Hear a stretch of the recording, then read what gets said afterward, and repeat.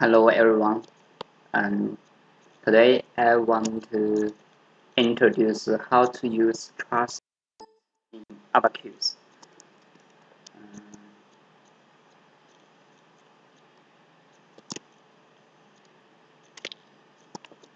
Here, very simple example. Uh, this is some material parameters and the geometry parameters. Every truss is 1 meter long, and the section is square. It is 0.05 meter times 0.05 meter. So the boundary condition is just like this. The left support is pinned and the right support is simplified supported, and the load is at the middle point. It is about 10 kilonewtons. Okay, so let's transfer to ABAQUS and create the model. Here I have created the model, and it is very simple. Just we can calculate the coordinate of every point. Uh, I can, oh, sorry, I can't query. So here is the origin. It's 0, 0, and here is 1, 0, and here is 0.5 and 1 point. Oh, sorry. This point, the coordinates is like okay. This point, the coordinate is 0.5 and 0.866, and here it is minus 0.5 and 0.866. So here we can create the points and then we connect the points with the length.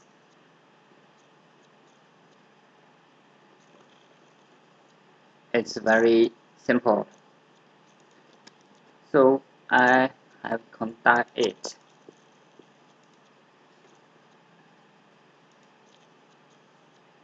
And we can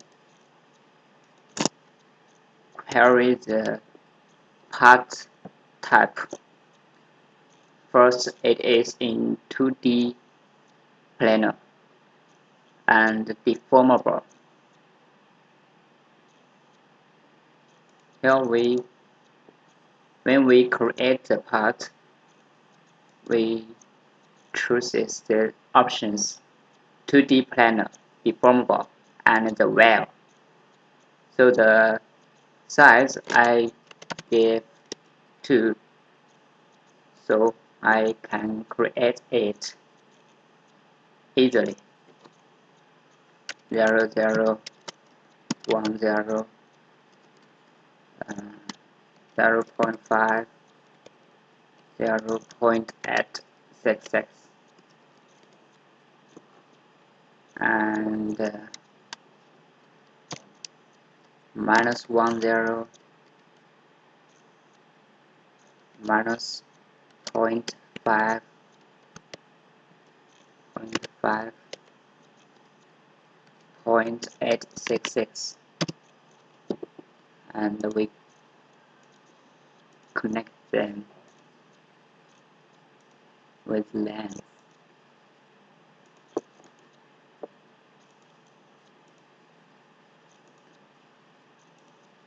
Here, this is the geometry. We have created the part. Here, I delete it. So when we created the part, I needed to create material as the indicators. The Young's modular is 210 and the partial rate is 0.3. We just define the elastic parameters, and then we need to create a truss section. Here we need to input the section area. It's about 0.0025, and then click OK. After we have created the truss section, we provide assign it to the geometry. Then it becomes green. Then we just assemble it.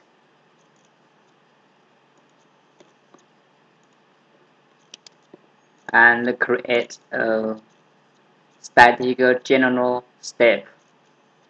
Here we just test the static elastic analysis.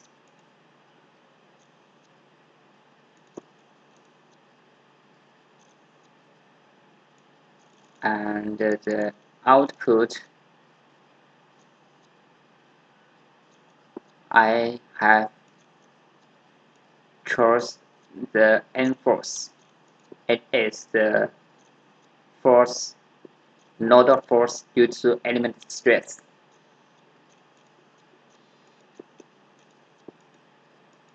And then we don't have interactions. We just need to define the boundary and the load. As we just seen, the left support is pinned, so the U1 and U2 is constrained, and the right point is simply supported, so we just constrain the U2 freedom. This is boundary condition, and we need to apply a load to the middle point. It's about 10,000 Newton. It's minus to the minus y direction. So we can mesh it. Here, every truss is an element. So I make the element size is 1. So it is just 6 truss element. Here is an important thing we need to notice.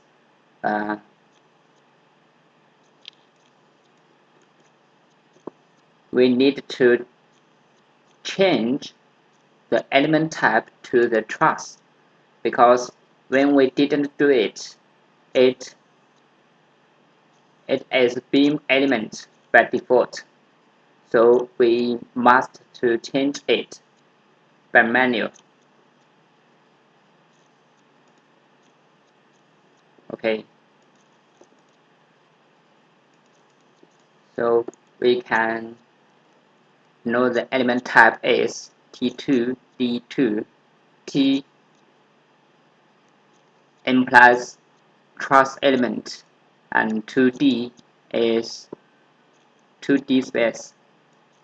Here 2 is 2 node. The element is consists of 2 nodes. Okay, when we have done it, we can create job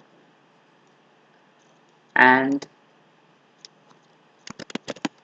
give it a name, continue.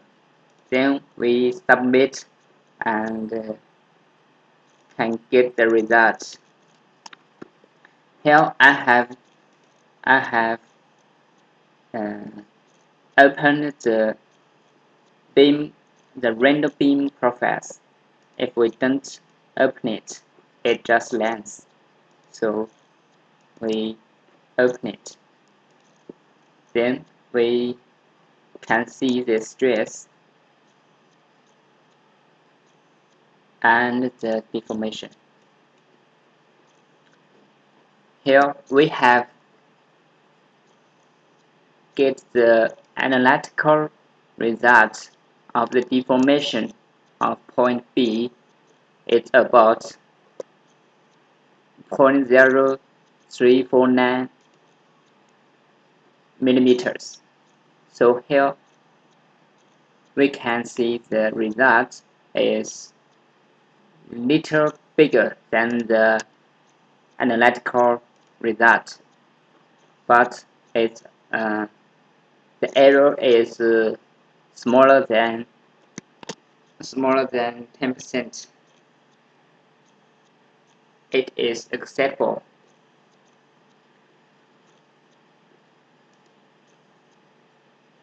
Maybe it's smaller than 5%. You can calculate it. Here I will show you how to check the force in every truss.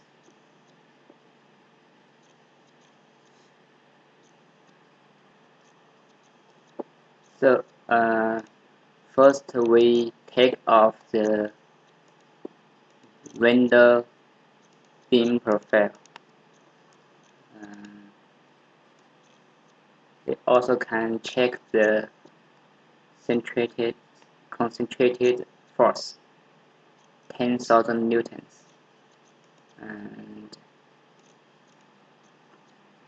here is the nodal force. Now we need to check the force in every truss. We need to create free body cut. Here we choose elements and nodes and continue. Here we choose pick from viewport and click edit selection. We choose this truss and we want to know the force in this truss. So I need to click OK, and here we choose pick from viewport and select this node and click OK. Here we check the component resolution. So click OK, and here is the force in this truss. It is 5,774 newtons.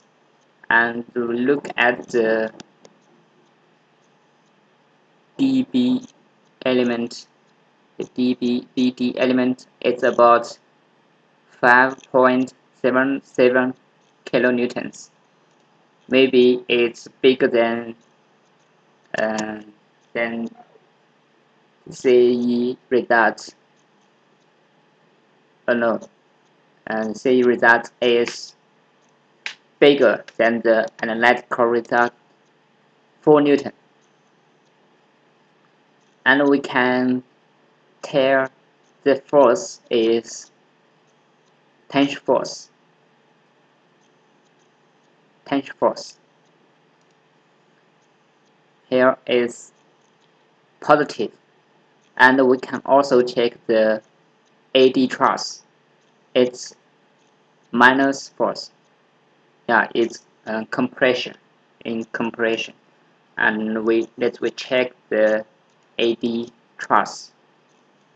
Here we create a new free body cut and repeat the steps.